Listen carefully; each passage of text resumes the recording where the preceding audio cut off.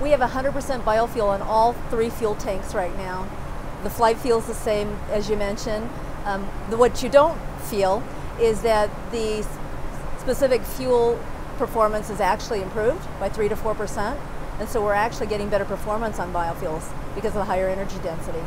The specification for jet fuels today allows up to 50% biofuels, and so what we're trying to do is push the envelope up to 100% biofuel for aircraft.